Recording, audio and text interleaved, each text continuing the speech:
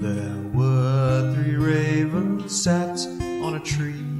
Down a down, hey, down a down. They were as black as they might be with a down. One of them said to his mate, "Where shall we our breakfast take? With a down, derry, derry, derry, down, down." Hello and welcome to a special Advent 2023 edition of the Three Ravens podcast.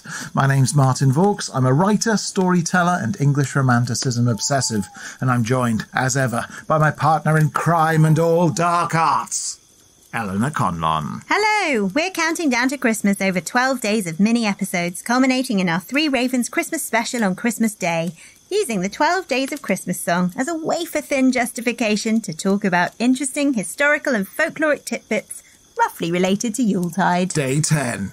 Ho, ho, ho, ho, ho, ho, ho, ho, ho. Martin, today is French hens, which always struck me as a bit peculiar. Yeah. French horns are a very famous thing, True. Very Christmassy, but is a French hen even really a thing? Well, yes. Our best guess is that the song is referring to a breed of chicken called the Bresse Galloise, which has blue legs, a white body, and a red comb on its head, meaning its colours are the colours of the French flag. Whoa, and did these type of chickens exist before the 12 Days of Christmas song was written down? So the first reference we have to them in writing comes from 1591, and French writer Jean-Antelme Brillat-Savarin, the author of The Physiology of Taste, later wrote about the Bresse Galloise, and I'm going to do an accent here, that they are the queen of poultry, the poultry of kings. I'm guessing he wrote that in French rather than in English. He did, but you know my French. Say, très malveillance. Oui, oui. Although, mon cher, this does seem rather like an open and shut case. The Bresse Galloise is the French hen of the song, n'est-ce pas? Well, it seems likely, but a couple of interesting things to throw into the stock pot. For example, as previously discussed, the Romans used to call France Gaul, and the Latin name we still use for chickens today is Gallus gallus. Okay, so that would seem to suggest that chickens have been associated with France for a very long time. Yeah, they sure have. Plus, starting in earnest during the Middle Ages, then explicitly under the Royal House of Valois, who ruled France from 1328 to 1589, and then the Bourbon kings, who ruled France up until the French Revolution, the royal effigy was often accompanied by the rooster, which was often seen as the symbol of France. Zut alors! This is very interesting. Well, let's not forget that England's relationship with France across history tended to be very different to the one we have today. Well, today, alas, we have a slightly fractious, slightly pedantic relationship with our nearest neighbour. Yeah. Brexit, of course, has made that a little worse, along with making a lot of things a little worse.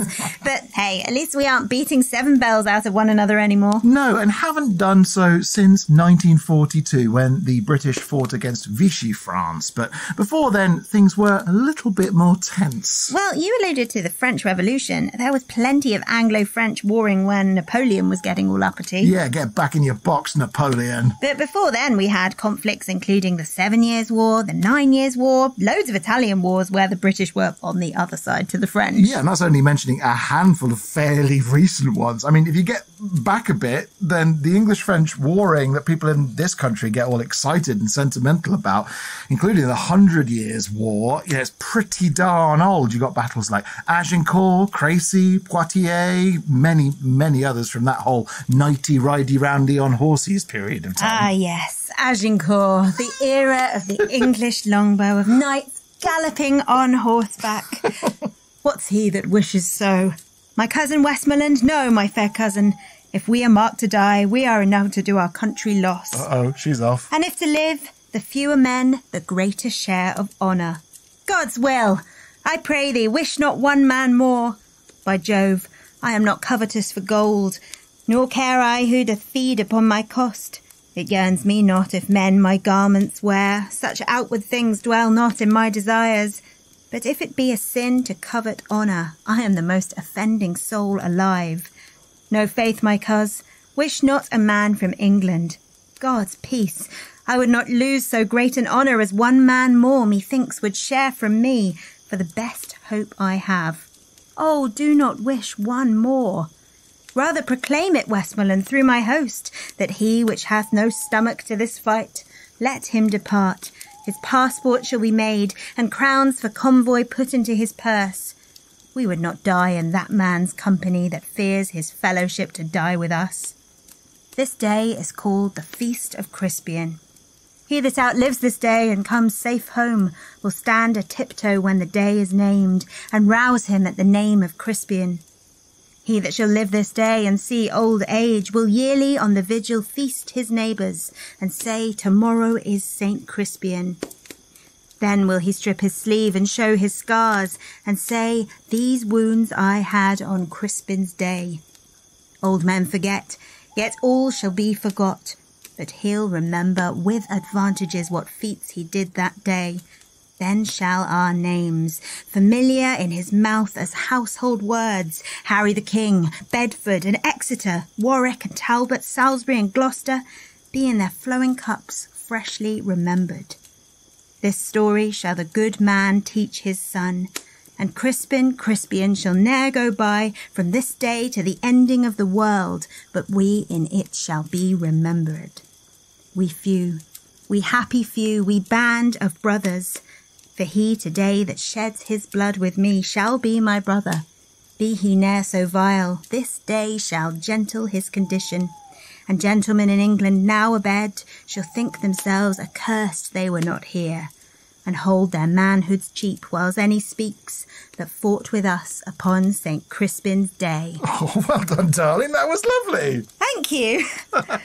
And St. Crispin's Day, of course, is in October, the battle at which Shakespeare puts those words into Henry V's mouth, being the Battle of Agincourt. And yes, although the French and the English were at one another's throats for a lot of history, people sometimes forget Brittany in northwest France and what an important place it was for early Britain, or Breton. Well, yes, because in the Gallic era, when Gaul was Gaul and men were men, yes, there was a much closer set of cultural connections between England and France. Yes, certainly. Before Gaul was conquered by Rome, the same Celtic beliefs found in the British Isles were particularly strong in what we call Brittany today, with trading taking place with southwest England in particular, especially for tin. And after Rome started to fall apart, particularly towards the end of the 4th century, loads of people from the Kingdom of Dumnonia, so Devon and Cornwall, as we've spoken about on the podcast before, invaded and founded Brittany under legendary Celtic leader Conan Meriadoc. Which is why, in no small part, the language of Brittany is so closely related to Cornish. Yeah, exactly that. Now, much of southwest England, Wales and northwest England, along with Brittany in France and Galicia in northern Spain, were all part of this one Brittonic empire. Super duper interesting. And when it comes to French hens, it therefore makes sense that people in England would know the taste of French poultry particularly well, as parts of France and parts of England and Wales were for centuries all parts of overlapping kingdoms and disputed territories. Exactement. And then there's the whole other part of this, the hen in folklore. Oh my goodness, we've just spent all this time talking about French hens in history. You've been doing Shakespeare. The chicken must rock up in hundreds of folk and fairy tales. Yes. The one that jumps to mind for me, I mean, I don't know if it's a fairy tale or just a children's book, but Henny Penny, more commonly known these days as Chicken Lickin'. Yeah, a surprisingly young story, that one, made popular by the Brothers Grimm, though the first version we have written down still only comes from the 19th century in a Danish variant called Killing Cluck. Oh, it's such a cute story. You have to tell it. All right, then. Well, one morning, a young chicken called Henny Penny is pecking away in the farmyard when, whack, an acorn hits her on the head. Goodness gracious, she says, the sky is falling. I must go and tell the king. Oh, silly Henny Penny. So along Henny Penny goes and she meets Cocky Locky, who asks her, where are you going, Henny Penny? Henny Penny explains the situation, and Cocky Locky, understandably unnerved, decides to join her on her quest.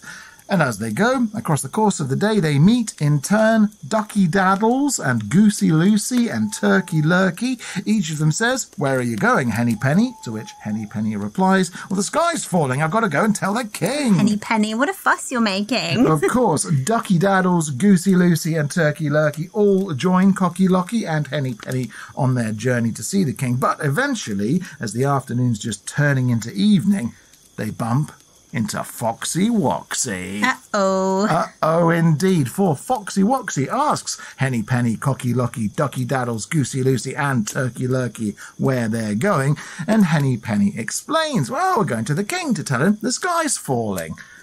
"Oh," says Foxy Loxy, licking his lips, "but this isn't the way to the king. I know the proper way. Shall I show it to you?" Well, Henny Penny, Cocky Locky, Ducky Daddles, Goosey Lucy and Turkey Lurkey all thank Foxy Woxy for being so courteous and kind, and he leads them along until, with the stars in the sky and the moon shining down, they come to a narrow, dark hole. "This," says Foxy Woxy, "is the shortcut to the king's palace. We'll be there in no time if we go this way. Follow me." And Foxy Woxy steps down into the narrow dark hole, which is, in fact, Foxy Woxy's burrow. A troublesome twist in the tale. Who could have seen it coming? No, so down steps Turkey Lurkey and crack, Foxy Woxy breaks his first neck of the night, slinging Turkey Lurkey's body over his shoulder. And down steps Goosey Lucy, crack, same thing happens. Ducky Daddles follows, crack. Only then, just as Cocky Locky steps down into the hole, a sudden urge overtakes him. He can't contain it, so it bubbles out of him, a call of alarm, and he crows, "Cock-a-doodle-doo!" Now, annoyed at all the noise, Foxy Woxy breaks Cocky Locky's neck as well, but outside of the burrow, Henny Penny hears his cry and pauses. My goodness, Henny Penny thinks, because though it's the middle of the night, she figures Cocky Locky's crow must mean it's dawn. So it must be time to lay my eggs, she thinks. So she turns around, bustles back to her nest, escaping certain death and never telling the king that the sky was falling after all. Gotta love a bit of Henny Penny. Yep. Not least because I think we all know a Henny Penny. For sure. If not several Henny Pennies. Well, arguably the entire 24-hour news business is predicated on the idea that the world needs many more Henny Pennies. Not to say I don't love the news and believe everyone should stay up on current events, but buy newspapers and read them, everyone. Different papers on different days, get a broad view and make up your own damn mind. But I'm imagining there are chickens in all sorts of folk tales. Well, there are, and we're not going to be able to talk about half of them. We're not even going to try. Instead, I'm going to pick 3 interesting chicken-based anecdotes to round off the episode. So, Eleanor, what's it going to be? Door number 1, door number 2, or door number 3? I will go for door number 2, please. Okay, very well. Behind door number 2 is electromancy, one of the most ancient forms of divination, all about the use of chickens. Does this involve cutting chickens open and reading their innards for portents? Because if so, I'm not sure I want too many gory details. Well, the Romans definitely did do that, and they also prized a thing called a cockstone. What? I don't know what's so funny. A cockstone is a magical gem, and the Romans believed it could be found in a cock's head, maybe in its mouth, maybe in its comb, and people used them for divination. What kind of divination? We don't actually know. It's lost to the annals of time. But we know that they were much prized and sought after, whereas electromancy is something different. It's much more humane. That's where you make little piles of grain in particular shapes. So letters, for example, symbolizing answers to a question you want answered. And then you let your chicken loose and see where it pecks. And because chickens were seen as holy animals, especially by the ancient Greeks, but also in Middle Eastern and African cultures, electromancy is a pretty widespread tradition. Fascinating, and better than reading giblets. Oh, for sure. Or indeed rooting about for cockstones. And now what would you like? Door number 1 or door number 3? 3, please. Very well. Okay, let's talk about the chicken and its role in Celtic belief. For the chicken was sacred to the ancient goddess Bridget. Well, she's an important one, isn't she? Yeah, definitely. She was another example of the triple goddess who we spoke about on our Maids and Milking episode, having 3 parts. Bridget the poet, Bridget the healer Taylor and Bridget the Smith. Her name literally means exalted one, and she was celebrated at Imbolc, aka St. Bridget's Day, on the 1st of February, which is the halfway point between the winter solstice and the spring equinox. And it marks the end of winter and the start of spring, doesn't it? It does, with Bridget being, before she was Christianized, a goddess associated with livestock, including her two sacred oxen, Thea and Femen, and it was traditional in Celtic culture to sacrifice chickens to Bridget on Imbolc and to engage in ritualised cockfighting. That's not very nice. No. I think we can still celebrate Imbolc without ritualised cockfighting and animal sacrifice, don't you? Well, we do it every year, don't we? And I hope Bridget doesn't mind. Last one then, door number 1. What's behind henhouse door number 1? Door number 1 hides maybe the most ubiquitous aspect of chickenhood, and one already touched on in Henny Penny, crowing as a signal of warning. Well, this one has to be pretty widespread. We know, of course, it crops up in the Bible when Peter betrays Jesus 3 times, and of course, a cock crows. And Jesus replies, "O Jerusalem, Jerusalem, you who kill the prophets and stone those sent to you, how often I have longed to gather your children together as a hen gathers up her chicks under her wings, but you were not willing." Jesus there, preaching for peace and presenting himself as a mother hen. Big thumbs up to that one. And this is not a uniquely Christian bit of folklore, because in Norse mythology, for example, 3 rooster crows augur the onset of Ragnarok, and in many, many cultures, the crowing of roosters and calls of chickens were thought to serve as warnings or alarms against unwanted visitors, especially supernatural ones. Which makes sense. Aside from dogs, it was very likely that people in the deep past kept chickens, Yeah. or at least someone in the village would have chickens. So if the chickens started going berserk in the middle of the night, it was a really handy way of knowing intruders were near, supernatural or just foxes. Yeah, quite right. Plus, in folk tales, the devil is very often put off whatever naughty thing he's doing if a cock crows. Indeed. In fact, in the very first episode of Three Ravens, you told the story of Cuthman of Stenning when that exact thing happens. The cock crows and the devil flees. And lots of devil folk tales end that way, with the devil up to bad things by night, scared off by the cock crowing at the onset of dawn. Well, that's all very, very interesting. And thank you, Martin, for all of this French hen-related chat. I don't know what you have planned for the rest of today, but do you want to go looking for cockstones? I mean, we could do, I suppose. But before that, Eleanor, what are you going to be talking about on tomorrow's Advent mini-episode? Tomorrow, it's 2 turtle doves, which should be cute. Oh. Get it? Like cute. Cute. Okay, excellent. Well, I'm very much looking forward to that. And we hope everyone has enjoyed your Dying Arts episode, also out today, all about traditional Christmas crafts. Yes, we're talking Christmas puddings, kissing boughs, and lots of other interesting things. Lovely stuff. Well, we'll be back again tomorrow, and in the meantime, while our French hens have clucked off that way, we'll go this way. And remember, don't whistle till you're out of the woods.